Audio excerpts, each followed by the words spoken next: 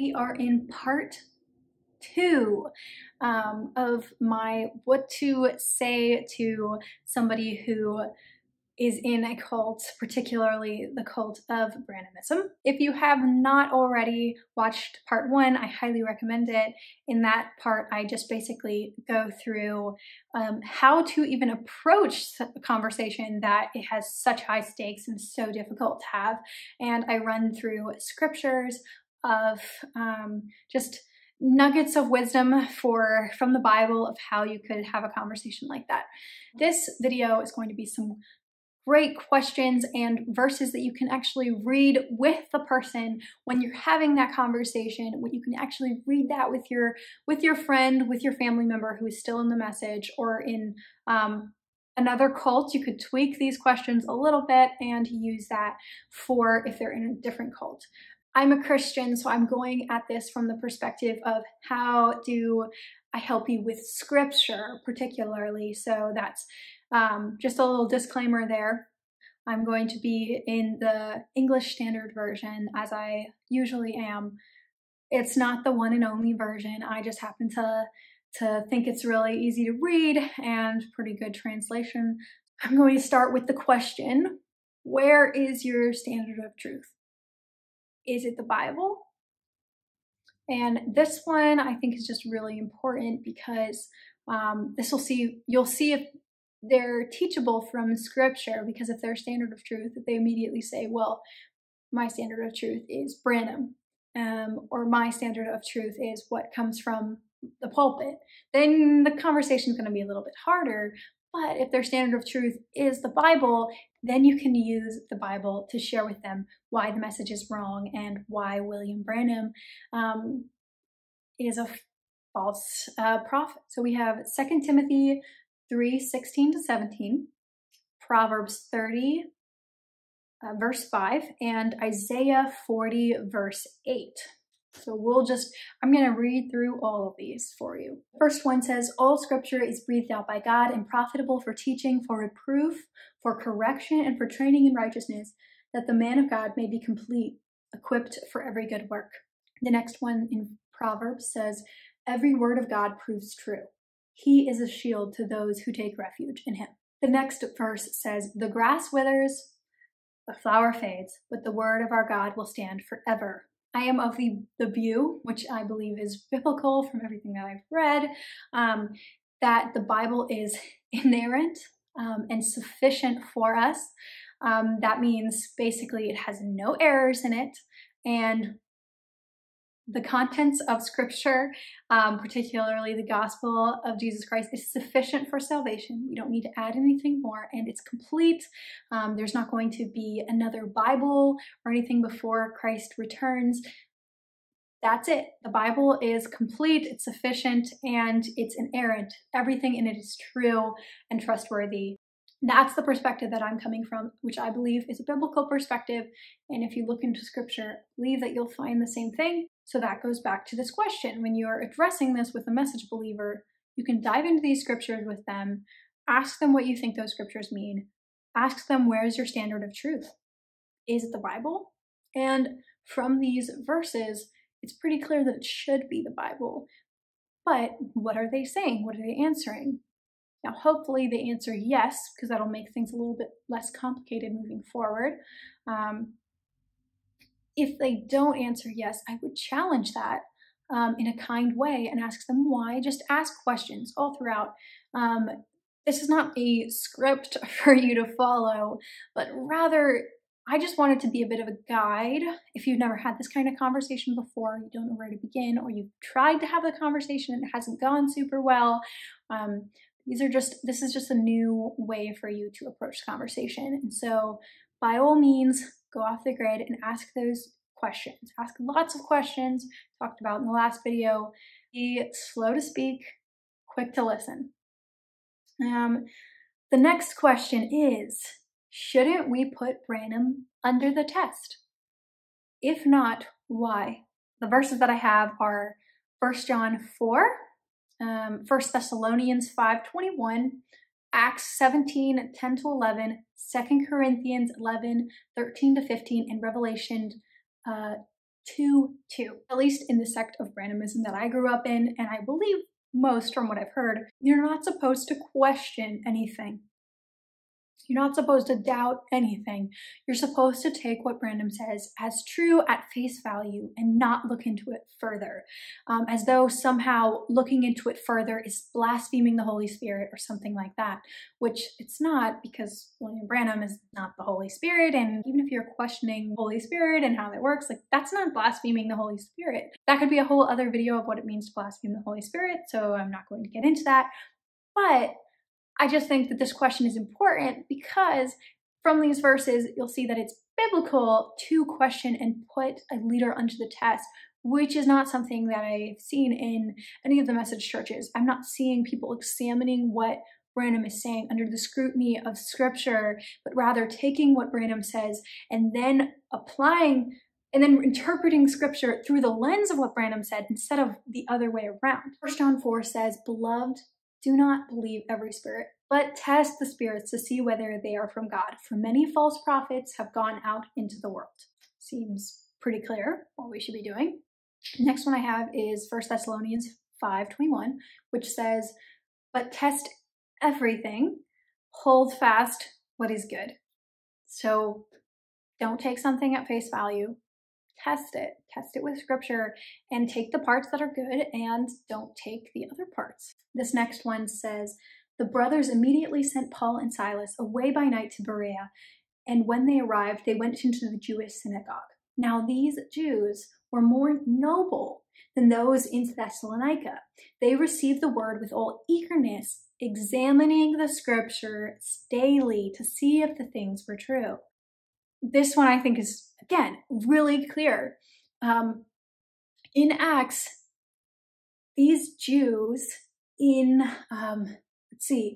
Berea, I don't know if I'm saying that town correctly, but these Jews in the synagogue who are listening to Paul and Silas are commended for questioning, for listening to what is said eagerly and examining the scriptures to see if what is being said is true. Now, obviously, in this context, Paul and Silas are sharing the news of Jesus, and the Jews would be examining the Old Testament to see if the prophecies and everything lined up with this new information about Jesus that they were receiving. If there was ever something that would be terrible for us to question, it would be the gospel of Jesus, right? But no, these people are actually being commended for questioning whether or not Jesus is the fulfillment of these Old Testament prophecies. So how much more should we question a man who is supposedly a prophet of the end times than these people questioning whether or not Jesus was the fulfillment of the Old Testament prophecies? I think it's pretty clear. It's more noble. It says here, now these Jews were more noble than those in Thessalonica. Why were they more noble? Because they were receiving the word with all eagerness and examining the scriptures daily to see if the words were true. So, yeah, let's keep moving on. This one says, "For such men are false apostles, deceitful workmen, disguising themselves as apostles of Christ. And no wonder, for even Satan himself disguises himself as an angel of light. So it is no surprise that if his servants also disguise themselves as servants of righteousness, their end will correspond to their deeds." I share this scripture because I think the argument of, well, Branham is so amazing, or I saw my mom saw him in the meetings, and he is this amazing man, and how could you even question him? His words are clearly beautiful and righteous. It's saying, no, like, even Satan disguises himself as an angel of light. You've got to question that. Revelation 2:2 says, "I know your works, your toil and your patient endurance, and how you cannot bear with those who are evil, but have tested those who call themselves apostles and are not, and found them to be false." Again, You got to test. You got to test whether that person is an apostle, is a prophet. And I think that's a pretty sufficient amount of scripture to drive home that point. Again, that question is, shouldn't we put Branham under the test? If not, why? Now, the next question is, hypothetically, if the Bible said a doctrine different than Branham, who is right? That's just, I've got no scriptures for that question. I've just got the question. It's kind of rhetorical after the other questions we've had, because clearly if the Bible is the standard of truth, then if anything is inconsistent with the Bible trumps anything that anybody else said, including Branham, including somebody who you think is 100% true. So that's just I put, it's hypothetical, because in the next video I will go into some things that are inconsistent with scripture that Branham said. If you have some of those examples as well that you thought were compelling, please drop them in the comments and I will maybe include them in the next video. The next question, question 4, is, if the Bible clearly disproved Branham was who he said he was, would you stop following him? If not, why? I think this question is really important because you might actually get somebody saying, no, I will never stop following him because I know it's true. And if the Bible says something different, that inconsistency is something that I'm probably just reading wrong, or I'm misunderstanding something. I will never leave the message. And at that point, maybe table the conversation and try to have it again at another point. Unfortunately, some people may answer it that way. And it's just good to walk through these points because I think like the first question, where's your standard of truth? Is it the Bible? Somebody might say the Bible, but actually it's Branham. When you get to these harder questions, like if the Bible disproved Branham, would you stop following him? Then it gets a little tricky because you realize where you actually stand. And for instance, I would have said before, when I was in the message, I probably would have said, yeah, the Bible is the standard of truth. But in actuality, I was believing in Branham's interpretation of scripture as the standard of truth. So it's a little bit different. The next question I have, which I have a bunch of verses for again, is if something feels right, does that make it right? I have this in there because I think some people will just argue like, I know it's true because I felt the anointing, or I have felt God move in my life, or my life has changed because of this. And they're claiming that as the reason that it's right because they know that it's right with their heart, and they can't be convinced.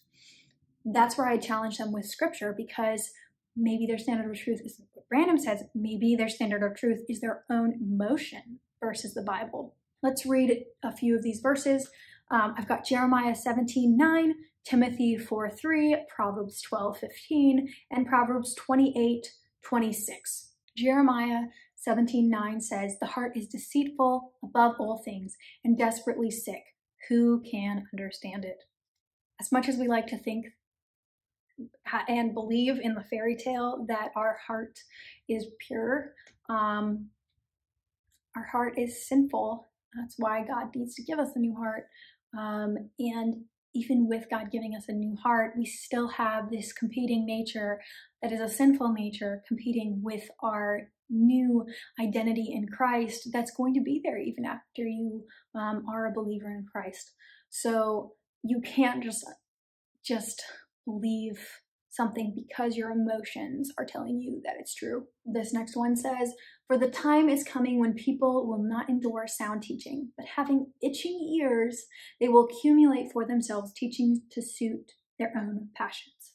I have seen this as well. People who have certain convictions will look to find a certain teacher that aligns with that, whether or not those certain convictions are something clearly laid out in scripture or not, because they have these certain convictions, they will look for that one person who will say that. That works both in ways of you think that you should be able to drink in excess and party and smoke marijuana. Well, you're gonna try to find somebody who's teaching that those things are okay.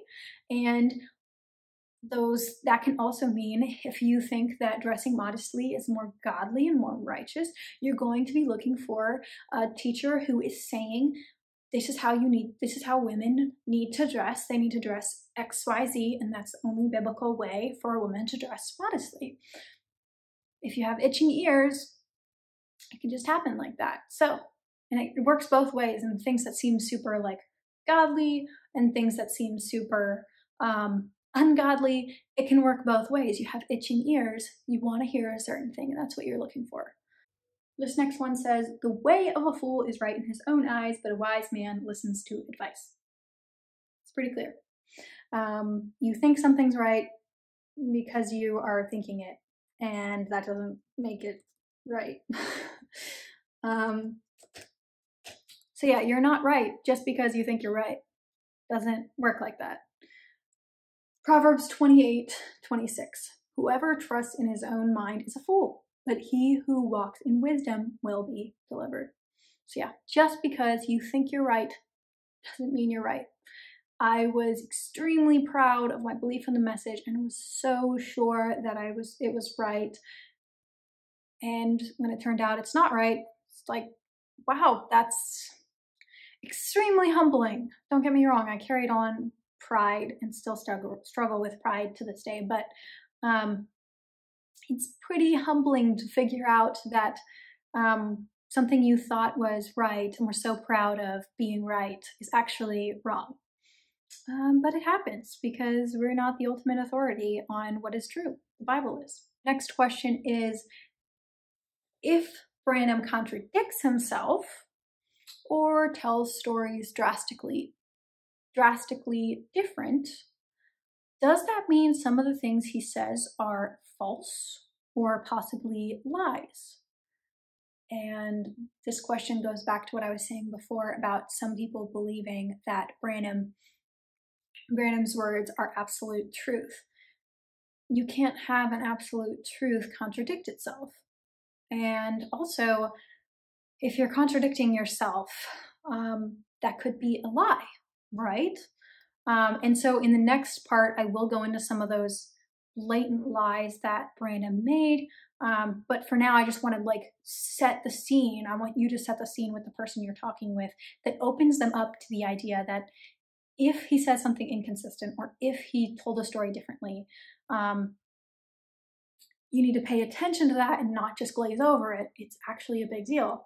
And to prove it's a big deal, I've got Proverbs 6:16-19, which says, there are 6 things that the Lord hates, 7 that are an abomination to him: haughty eyes, a lying tongue, and hands that shed innocent blood, a heart that devises wicked plans, feet that make haste to run to evil, a false witness who breathes out lies, and one who sows discord among brothers. Proverbs 19:9 says, a false witness will not go unpunished, and he who breathes out lies will perish. It's kind of harsh, but it's scripture. The next one is Colossians 3:9-10, which says, do not lie to one another, seeing that you have put off the old self with its practices and have put on the new self, which is being renewed in knowledge after the image of its creator. So I don't want to go fully into this, but if you are a believer, you're going to see good fruit in your life. You're going to see sanctification, and that might be slow, that might be over a long period of time, but that would also apply to Branham. If he is a regenerate believer, he should be not lying. And as a authority figure and as a a shepherd figure, as a leader, he should be held to a higher standard because he is shepherding this flock. You should see the fruit of God's Holy Spirit working in him, and you shouldn't see consistent lies. And obviously, if he's lying or saying things inconsistently, that means that not everything he's saying is 100% true. And that's something that, as you're sharing with the message believer that you're talking to, that's hopefully a conclusion that they can come to just logically by themselves is, oh yeah, I mean, it can't be 100% true if some of the things are inconsistent.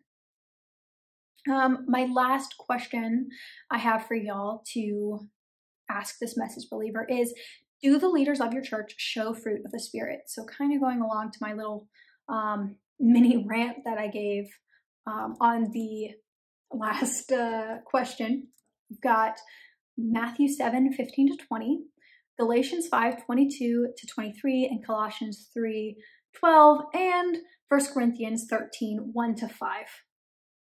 I'm going to go ahead and read those here for you real quick. The first one says, beware of false prophets who come to you in sheep's clothing, but inwardly are ravenous wolves. You will recognize them by their fruits. Are grapes gathered from thorn bushes or figs from thistles? So every healthy tree bears good fruit, but the diseased tree bears bad fruit. A healthy tree cannot bear bad fruit, nor can a diseased tree bear good fruit. Every tree that does not bear good fruit is cut down and thrown into the fire. Thus you will recognize them by their fruits. Galatians 5:22-23 is next, and it says, but the fruit of the Spirit is love, joy, peace, patience, kindness, goodness, faithfulness, gentleness, and self-control. Against such things there is no law. Colossians 3:12 says, put on then, as God's chosen holy ones, holy and beloved, compassionate hearts, kindness, humility, meekness, and patience. The next one we have is 1 Corinthians 13:1-5. And that one says, if I speak in the tongues of men and of angels but have not love, I am a noisy gong or a clanging cymbal. And if I have prophetic powers and understanding of all mysteries and all knowledge, and I have all faith, so as to remove mountains, but have not love, I am nothing. If I give away all I have, and if I deliver up my body to be burned, but have not love, I gain nothing. Love is patient and kind. Love does not envy or boast. It is not arrogant or rude. It does not insist on its own way, and it is not irritable or resentful. So that question again, the last question is, do the leaders of your church show fruit of the Spirit? Those are the questions that I have as way to start this conversation with the message believer in your life, to hopefully start to open up their heart to the idea that the message could be wrong, using scripture as a guide. If they respond to these questions with dismissal or anger, defensiveness, I don't know that you can go further than this right now, because you're literally using questions and asking them those questions based on scripture. And if they're not receptive to that, I don't know that they're teachable in the season that they are in right now. And that's something that's hard to accept, but maybe true.